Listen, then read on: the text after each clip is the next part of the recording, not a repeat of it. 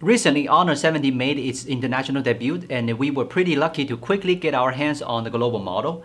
Since we reviewed the Magic 4 Pro, a pretty decent premium model, we were looking forward to the Honor 70, marketed as an upper mid-range device.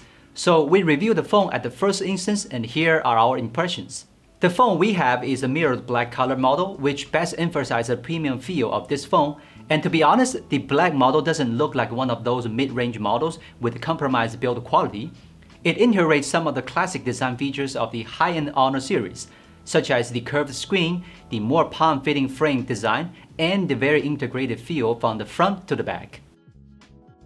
Another pleasant surprise is that it is lightweight. It doesn't have a large camera module like the Magic 4 Pro, which in turn allows the phone to keep its weight down to 181 grams.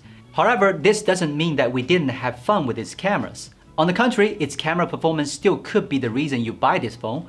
We will talk about it later. The dual circle design of the camera setup is reserved on the new Honor 70. What's slightly different from its predecessor is that the circles are not joined on an elevated island. But it doesn't change the fact that the camera module has a significant bump. I didn't particularly like the design, but it did stick with me right away. And the glossy glass cover easily collects fingerprints, but the good news is that it can hide these fingerprints from your view at certain angles, so it won't be as annoying as the other glossy models. Unlike the curved bezels on both sides, the top and bottom are flat. There's only a microphone on the top, and the bottom SIM card slot is available to load dual SIM cards with a 5G network. As you can see, there's only one speaker at the bottom and no headphone jack available. And we couldn't find an official description about its waterproofness, so maybe it's better to keep it away from water. For a promised IP rating, you can check out the Magic 4 Pro, which supports IP68 waterproof rating. The front face is covered with a 6.67-inch 120Hz edge-curved Oled display. The FHD Plus display looks great with wonderful colors and has a smooth visual experience with fast response. We can hardly even tell the difference between it and some premium models through the naked eye, but it's still not a screen supplied by Samsung. It's quite surprising that other suppliers have caught up with the Samsung display, no matter for its panel colors or functions. From the app DRM info, we learned that the phone is compatible with the wideband L1 level, so there's no problem watching HDR content on platforms like Netflix. In addition, the display also supports 1920Hz high-frequency PWM dimming, which is probably the best eye protection solution available for OLED screens. The phone is powered by a Snapdragon 788G Plus chipset. The chipset has pretty good power efficiency and good heating control due to TSMC's 6nm processing, though its peak performance doesn't compare to the Snapdragon 870 chip. From the benchmark result, we can see that Honor's tuning of the chip is not bad, and there's roughly a 10 to 22% performance gap between them. The main difference comes from the graphic computing, but according to the gaming result we got here, the gap is not that significant. Whether in PUBG Mobile or Genshin Impact, the Honor 70 could release the full potential of the chip. For PUBG Mobile, the gaming experience is almost the same as what we had on most flagship models, while for accessing the smoothest gaming experience in heavy games like Genshin Impact, we would not suggest playing under the highest graphics. But a surprise is that the Honor 70 has the best heat control among all the phones we tested. Even when running the extreme test in 3D Mark, it maintains excellent performance stability with no throttling. As for software, Honor's global model has all the Google services ready for global users, and there are over 40 system languages supported on the phone. Plus, the 120Hz display performs very close to Huawei phones in terms of system stability and smoothness. There's no notification missing issue that we had on Vivo models, and it also has good management of multiple apps running in the background. And I barely experienced the issues of the apps being forcibly shut down. So it performs very close to Huawei software in terms of system stability and smoothness. And coupled with the free Google services and apps, I think the global version of Honor's Magic UI is almost the best Android-based software I've ever experienced.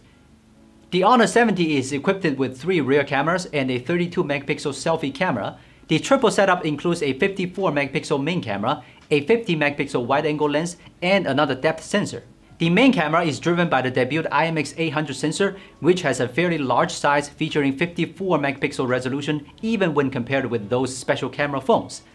Combined with the Honor image engine, the great camera hardware offers decent light capture and is able to reproduce rich details with good purity, especially for the shadow part. But sometimes when shooting high contrast scenarios, the dark areas of the images might be too bright to give a proper contrast. But the good news is that it always has good exposure for the overall image without losing details. The wide-angle lens is not as aggressive as the main camera over exposure, and it also reserved pretty decent detail with its 50-megapixel sensor.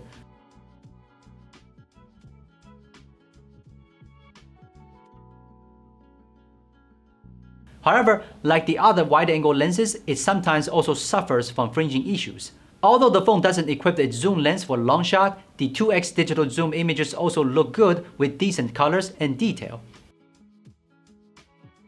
For night shooting, the large sensor gives great power to the main camera. Even in extremely low light conditions, it could significantly improve the overall brightness.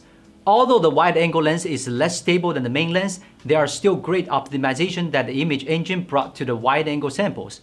But due to the lack of OIS, if using the night mode, there's still a risk of getting blurred images caused by hand shaking. And there's a creative feature for video shooting, which is called the solo cut. It enables real-time focus tracking for selected portraits and creates dual clips at the same time. One is about the whole picture you shoot, and the other one is solo clip that is generated by the figure tracking mode.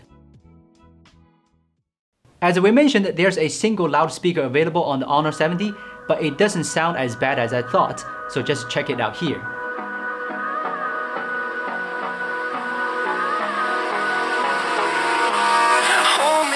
Till I get up, time is barely on our side. I don't wanna waste what's left. The storms we chase are leading us, and love is all we'll ever trust. Yeah, no, I don't wanna waste what's left. And on we'll go, through the wastelands, through the highways, till my shadow. The lightweight phone amazingly features a 4,800 mAh large battery with a 66-watt fast charging, which took us 45 minutes to finish charging tests. And supported by the large battery, it's pretty easy for the phone to last for whole day use. You can check out more details about the battery here. So that's all about the Honor 70. It's good to see the mid-range model incorporated some of the great features on the flagship Magic 4 Pro. The complete software experience and the premium design would easily make it stand out in its price segment. What's even more surprising is that it dares to use a flagship level camera sensor here and another 50-megapixel wide-angle camera. That said, it's definitely not perfect as it has quite obvious drawbacks, such as the single speaker used here and the less powerful chipset.